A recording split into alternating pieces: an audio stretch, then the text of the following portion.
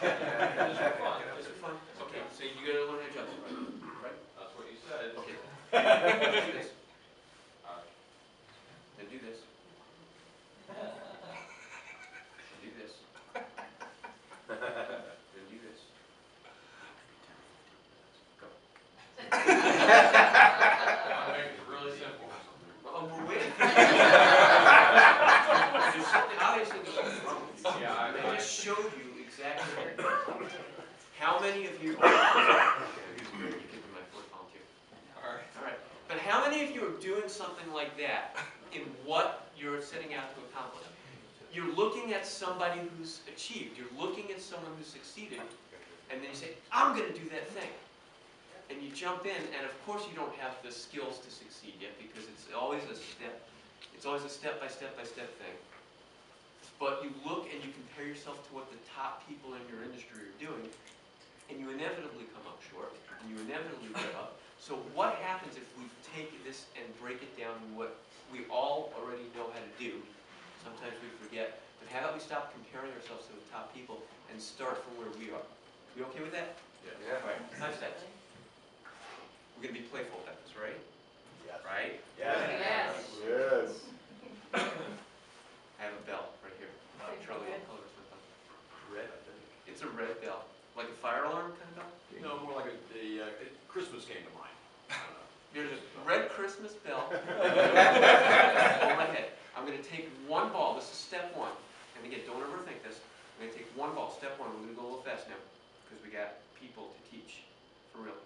Take this one ball in my dominant hand. I'm going to toss it. I'm going to ring the bell. The bell's going to make a ding sound, which I need from you. I'm going to catch it right down here with my same dominant hand.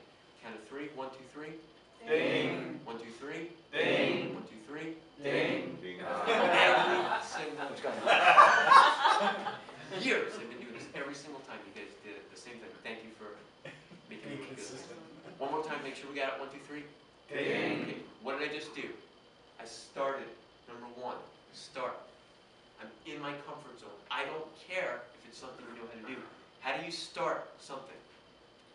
You start it. Don't overthink this, okay? Start with where you are, start with what you know, get into action.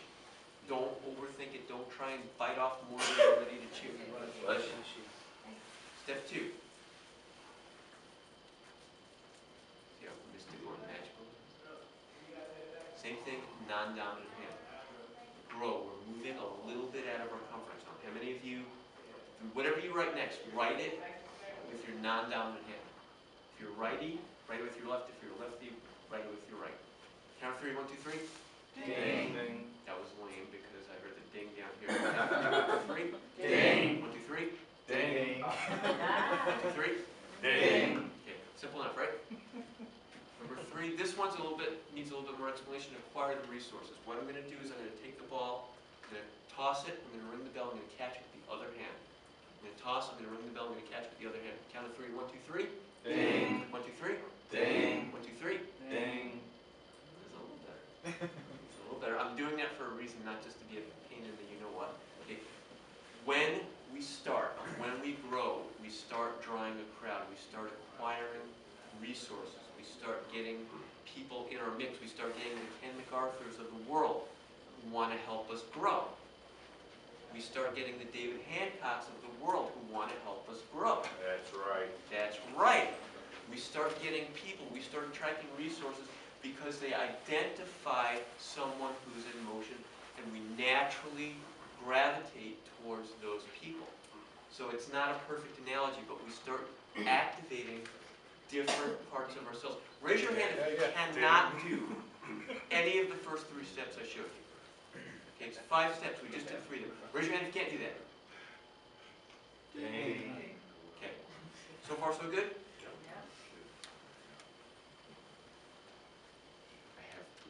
I'll say it. I have 2 balls in my hand. Let's just get it out of the way. Okay.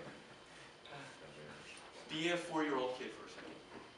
Be a 4-year-old kid who's got 2 pairs of roll-up socks or 2 tennis balls, 2 oranges, and you have them in your hands, and you go to your mommy, and you say, "Mommy, I'm telling you. I'm so excited I can tell you.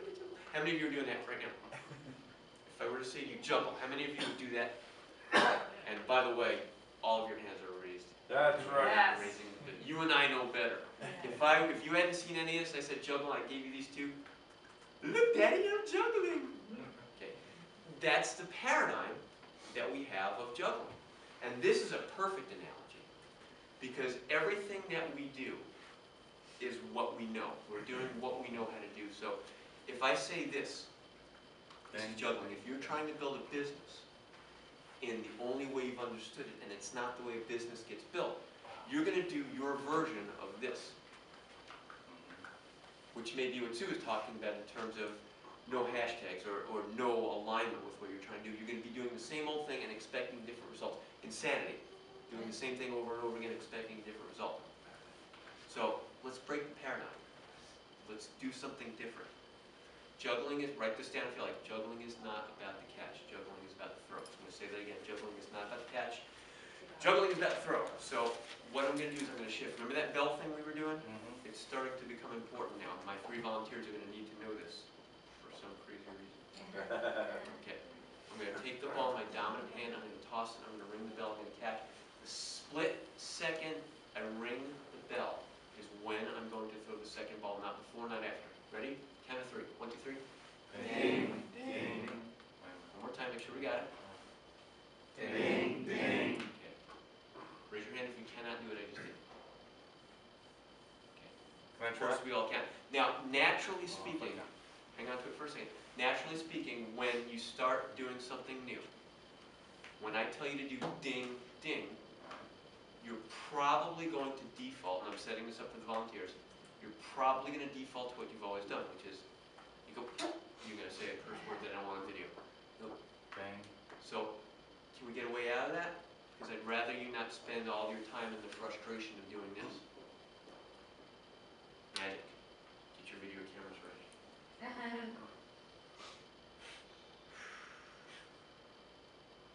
1, 2, 3. Ding, ding. Somebody tell me what just happened. You dropped your balls. I dropped my balls. I dropped the ball. Yeah.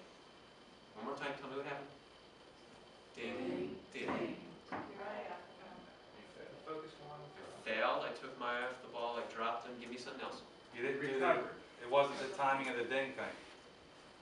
My throws were absolutely perfect. Really? Don't have to get the whole thing right in one shot. You can do it in stages. You don't have to get the whole thing right in one shot. You can do it in stages. You can get the new paradigm. You can create a new reality. You can tell yourself a new story.